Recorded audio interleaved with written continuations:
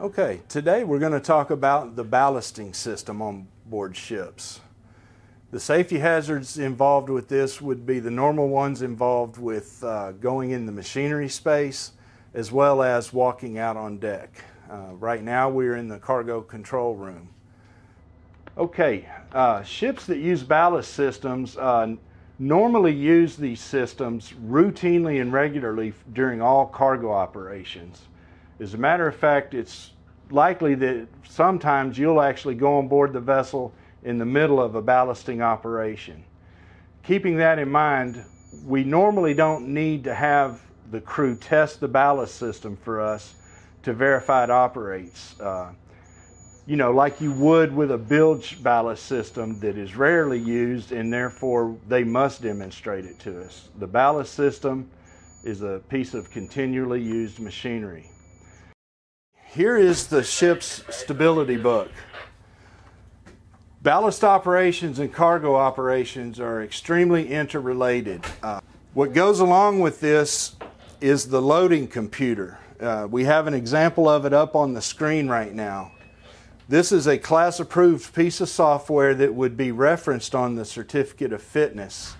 The chief mate would use this software to plan and calculate every aspect of his cargo operation. As we know, as cargo goes on, ballast goes off, and vice versa. So there's always continuously both things happening all the time. This computer ensures that he ballasts the right tank based on the tanks that the cargo's coming out of. If they do it wrong, they can impart shear stresses within the cargo envelope that are very undesirable and eventually could lead to casualties. Okay, now we're going to look at the ballast pumps in a 30,000 ton gas ship.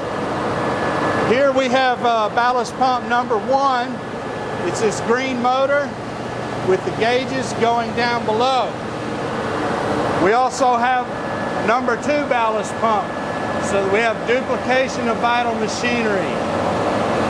When you're looking at these, we're looking at the machinery guard for the rotating equipment. The seal to the pump down here, we're looking for evidence that it's intact. I don't see any water or oil building up down here, so the pump looks to be in good general condition. Okay, on this ship, we don't have a traditional ballast water manifold, so to speak. What we have is in the general area of the pumps themselves is all this piping arrangement with all the different actuated valves. Together, these make up the ballast manifold. Later, we will see the computer control system. It pipes it out a whole lot easier. But generally, when it's arranged like this, almost all of the pipes you see here can have ballast water going in either direction depending on the actuated valve arrangement. We're either sucking ballast water from the sea and sending it to the treatment system and therefore onto the ballast tanks, or it could all be reversed and we could be taking suction from the ballast tanks, again running it through the ballast treatment system and discharging to the sea. The direction of flow is all controlled by how we arrange these valves. Okay, let's talk about the remote actuated valves. All the valves and the components of the system, they have to be uniquely marked so that they can be properly identified. As you can see, this one is 422-1-15-12-13. That way, at the remote control location, it has to match with what valve he's wanting to open.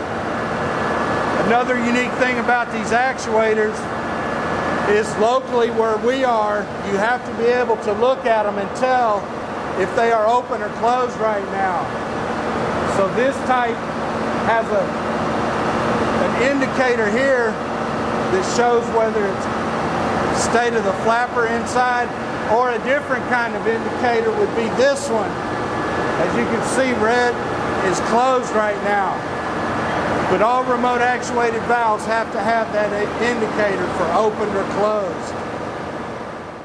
Okay, valve 4221-15 was controlled from here.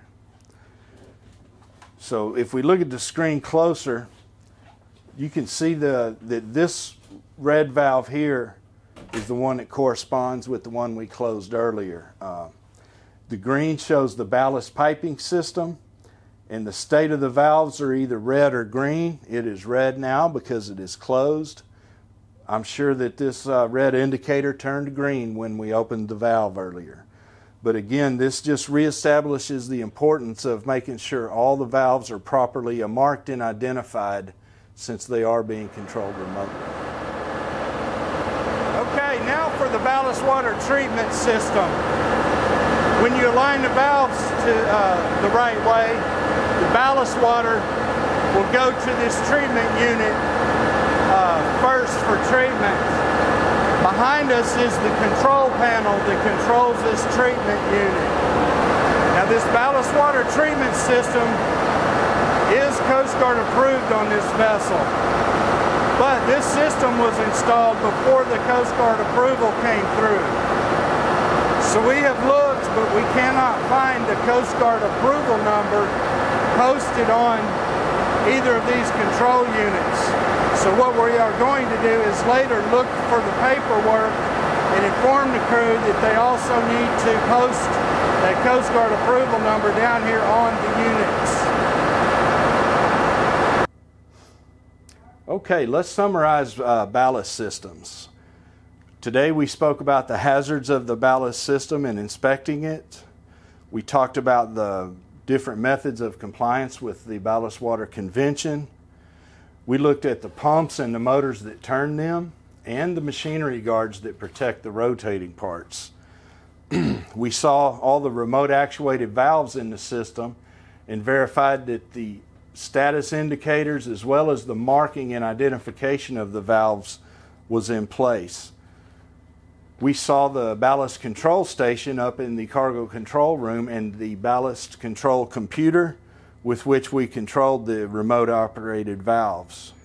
And we covered a lot on ballast systems, so if you have any questions, contact the verifying officer at your unit.